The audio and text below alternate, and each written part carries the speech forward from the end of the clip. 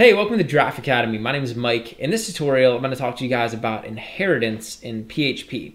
Now, inheritance is basically where a class can inherit all of the functionality, all the attributes from another class in PHP. And this is actually a really useful situation. And the best way to kind of wrap your head around inheritance is just to see an example. So I'm going to show you guys an example of what this is, how it works, and then hopefully you can understand like basically what's going on. All right, so down here in my program, I've created a class called chef. And this is basically just like modeling a chef in my program.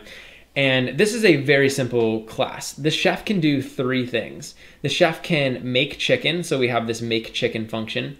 The chef can make salad, we have this make salad function. And the chef can also make a special dish. And basically all these functions do is like when the chef makes chicken, it just prints out, hey, the chef's making chicken. Or when the chef makes a salad, it prints out the chef makes salad. And for the special dish, it's barbecue ribs. So down here outside of the class, I created a chef and I told the chef to make some chicken. So now over here in my web browser, you see when I refresh the page, it just says the chef makes chicken. So this is a, like I said, pretty basic program. We have our class, it has a bunch of functions in it. We created an object and we told the object to make chicken. But let's say that I'm looking at my program and I'm thinking to myself, I want another chef in my program. So in addition to having this chef class over here, let's say that I wanted to create another chef alongside of it. So let's say in addition to just having like a generic chef up here, I also wanted to have an Italian chef. So like a more specialized type of chef. Well, I could just create another class. So I can just come over here and say class, and why don't we call this Italian chef?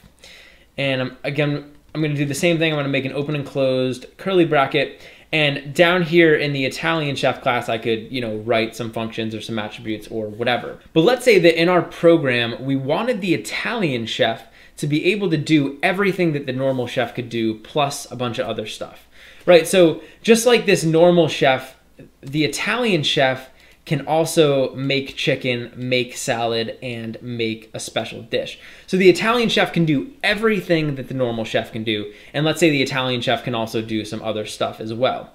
Well, this is a situation where we can use something called inheritance.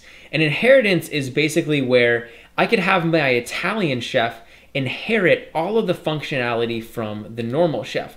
So I could just come over here and say Italian chef extends chef. And basically what this means now is the Italian chef is going to be able to use all the same functions as the normal chef. I could actually come down here and in addition to just creating a normal chef, I'm also going to create an Italian chef. So I'm just going to paste this and I'm going to change this to Italian chef. All right, so in addition to this normal chef up here, I also created an Italian chef. It's a new Italian chef, and I'm telling this Italian chef to make chicken. Now here's the thing, up here in my Italian chef class, I didn't actually define a make chicken method. Like nowhere in here does it say make chicken, right? It's just not in here. But what I did was I extended all the functionality from the chef class. And the chef class over here has a make chicken function. So because the chef has a make chicken function and I'm inheriting all the functionality from the chef class, my Italian chef is going to be able to make chicken no problem. So now when I run my program, you'll see it says the chef makes chicken and this is that normal chef. And down here, the Italian chef is also making chicken. So without having to write out the make chicken function down here, I was still able to use it because of inheritance. And that's why inheritance is so cool. But here's the thing, like this Italian chef, if it only has the functionality of the chef class, there's no purpose for it. So over here, we could actually create another function. I'm gonna call this make pasta. So let's say in addition to making chicken salad and special dish, the Italian chef can also make a mean bowl of pasta. So down here, we could just do basically what we did before. So I'm just gonna echo out like, so now down here, the Italian chef could make pasta. But here's the thing, this normal chef isn't gonna be able to make pasta. So I couldn't come over here and say normal chef make pasta. This is actually gonna throw an error. And that's because the chef doesn't have a make pasta method. Only the Italian chef is capable of making pasta. because only the Italian chef has that function. So over here now, when I refresh the page, you can see the Italian chef is making pasta. Anytime we have two classes like the chef and the Italian chef, where the Italian chef can do everything the chef can do plus some other stuff, we want to use inheritance, and this can be extremely powerful. I want to show you guys one more thing that we can do with this though, and it's called overriding a function. So down here, I'm going to have both of these guys print out make special dish. So both chefs are going to go ahead and make a special dish, and you'll see that both of them are going to make barbecue ribs. So the special dish is barbecue ribs, and then the Italian chef also makes barbecue ribs. But let's say that the Italian chef doesn't want to make barbecue ribs. So the normal chef's special dish is barbecue ribs. That's awesome. But let's say that we want the Italian chef to have a different special dish. Well, I can actually do something called overriding a function.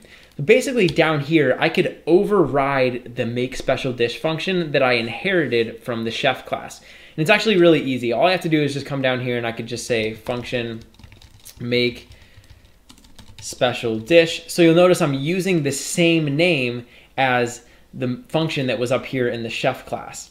And then over here, I can basically just put my own thing. So I could just say like echo the chef makes chicken parm. Maybe that's the chef's special dish. So now when I come down here and I say chef makes special dish and Italian chef makes special dish, they're both going to be making different special dishes. So now the Italian chef makes chicken parm and the normal chef makes barbecue ribs. And that's what we would call overriding a function. Basically, we're overriding the make special dish function that we got from the chef when we used inheritance. And that can come in handy all the time. So that's sort of the basics of inheritance and really the basics of using this extends keyword. As your PHP programs get more complex and as you start using more and more complex classes, using something like inheritance can become very useful. So hopefully all that makes sense, and hopefully now you guys have a solid understanding of what inheritance is. Hey, thanks for watching. If you enjoyed the video, please leave a like and subscribe to Draft Academy to be the first to know when we release new content.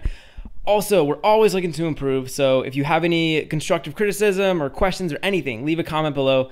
Finally, if you're enjoying Draft Academy and you want to help us grow, head over to draftacademy.com/contribute and invest in our future.